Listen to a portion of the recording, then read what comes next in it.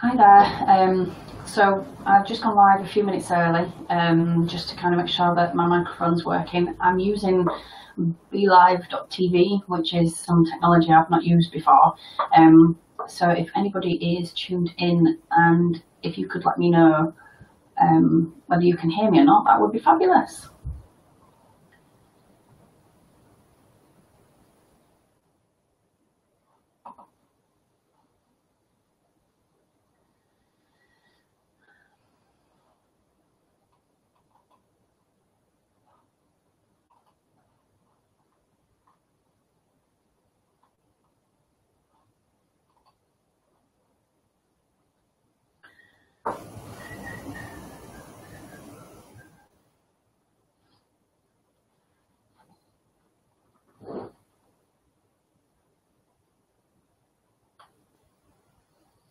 And typically it's really windy in the shed today.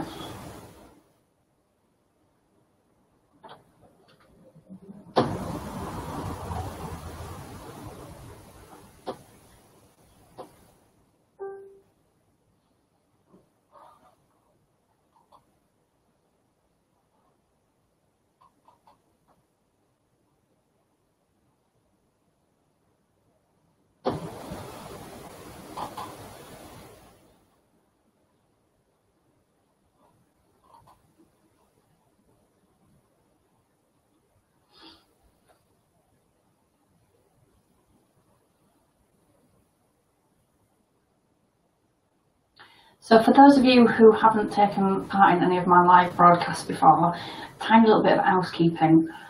My business is called Herding Cats for a reason. I have 3 cats and they tend to jump on board whenever I'm doing anything live. Now, thankfully, they're not in the shed today, but if you do hear a meowing and I do disappear at some point, it means I've got to let them in the shed. So just to make you aware of that.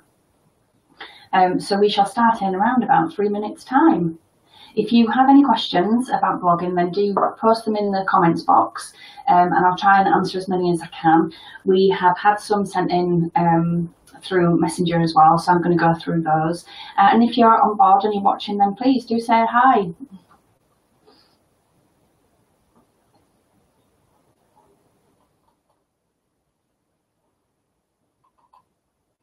I'm having to flick between a couple of pages, so just bear with me. Here we go.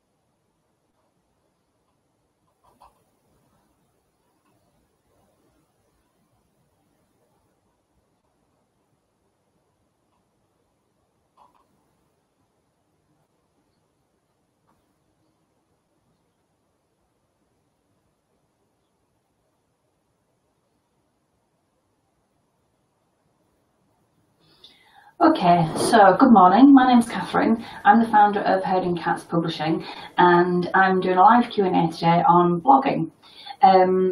If you are watching live, then do let me know if you can hear me okay. I'm using new technology that I haven't used before, BeLive.tv. So if you can hear me, please do let me know. So, as I say, my name's Kat. I'm the founder of Herding Cats Publishing. I'm a freelance journalist, a magazine editor, and I've also been blogging since 2008. I've done it for myself and built blogs successfully and earned money through it. And I've also built successful blogs for clients. I now work as a blog mentor and help small businesses, entrepreneurs and business owners start their blogs and generate traffic and build a sales funnel and generate leads through it. So we do have a 5-day blog challenge coming up on the 19th of June, which you can sign up for. I'll leave the details in the comments box, but it's www.herdingcatspublishing.co.uk/June blog challenge. So if you go on there and you'll find all the details you can to set up. Okay, so we have had some questions sent in already, so I'll crack on with those. So one of the first ones from a lady called Viola, how to write your first blog post. So I think a lot of people get hung up on this, and I think it's about kind of putting your written word into the public domain, and it can feel a little bit intimidating, a little bit scary. Pressing publish can be really hard. I know when I do a lot of my writing, sometimes I think, oh, that's not good enough, I'm not going to publish that. But actually, the best way is to just do it.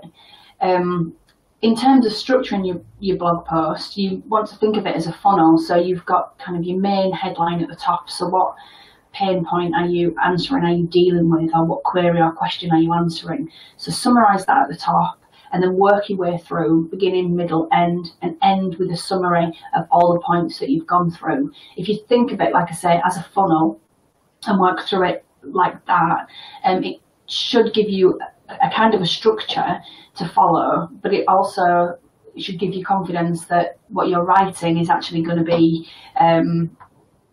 in a format that people will read, because people read blogs in different ways. So you're starting with the main point, you're going into the middle to discuss it, and then you come into the end to the conclusion. So I hope that helps you. Angela asked, how can I believe people want to read my blog? Okay, well, there are various different ways of finding out if people are reading your blog. I would say if you're, whatever blogging platform you're on, whether that's WordPress, eHost, Squarespace, whoever, always leave the blog comments on so that people can comment on your blog. It helps you know that somebody's read it, but it also helps with SEO. So you know from that point of view whether somebody's reading it or not. Also, always have Google Analytics set up, or some kind of stat tracker attached to your blog as well, and review it regularly. So what I do with mine is at the end of every month, obviously I've got Google Analytics, and you can go in and you can drill down on the content.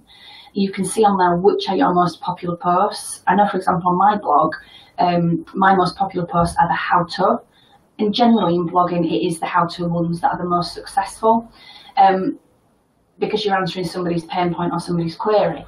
So have a look at the content that's working and create a series of blog posts around the most successful ones that you have.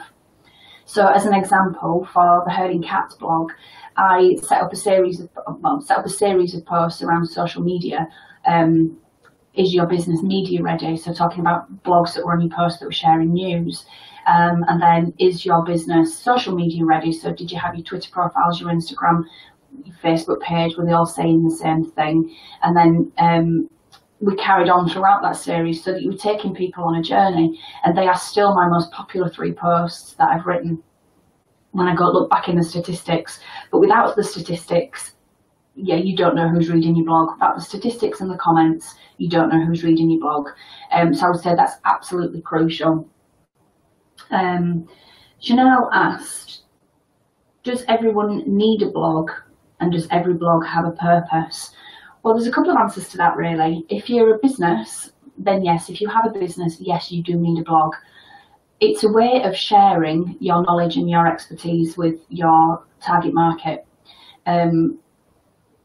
It makes you stand out as a thought leader, and it can lead to all kinds of other opportunities. I know from blogs that I've had in the past, it's led me to get media coverage, it's led me to write for the Huffington Post, for Be Daily, and various other online platforms. So as well as getting your media exposure, it's also telling your potential customer what expertise you've got in that area.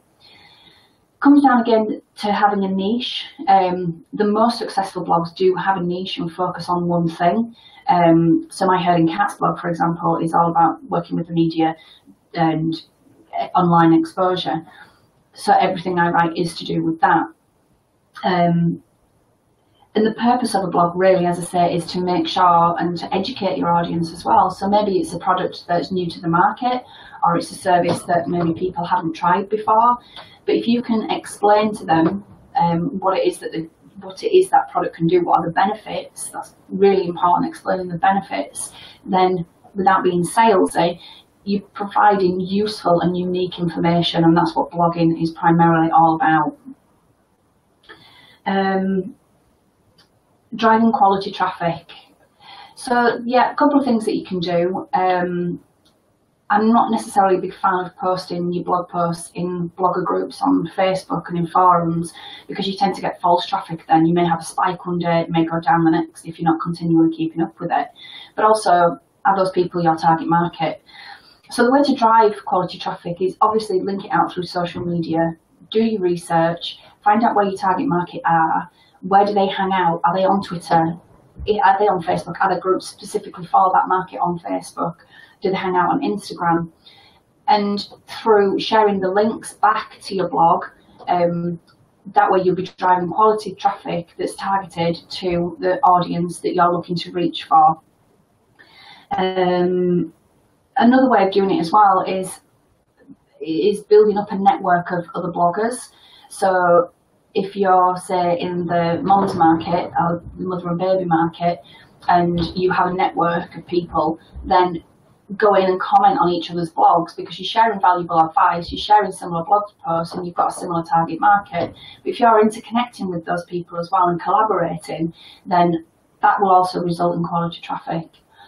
Another way of driving traffic is guest blogging, and this is something that is quite often overlooked. So staying with the mother and baby thing for a minute, if you, for example, if somebody sells baby wear and somebody sells baby bags, then there's obviously a collaboration that you can have there, and one can blog for the other. So you're reaching out to their audience and they're reaching out to your audience, which gives you more exposure. You can also ask to be included on their email list. So if they send a weekly or monthly newsletter out highlighting the blogs that have been on their blog page, then they can include that, which is going to lead you into an audience of thousands. Again, you're in a similar market, you're in a similar niche, you're not necessarily competing, but it's going to be going out to your target market. So I hope that kind of answers that question. Another way, which other one have we got? So why do people read blogs? Well, this is really interesting for me because I've worked online since about 2008, and I've also worked for a print magazine. More recently, I've worked for a print magazine, and one of the hardest things with a print magazine, the one I worked for, was free. You had to generate advertising revenue through it. So print market's seen a decline because it's cheaper to advertise online and it's cheaper to produce stuff online as well. So to produce articles, look at the Huffington Post. If that had been a printed magazine, would that have worked? Possibly not. So I forgot where I am now.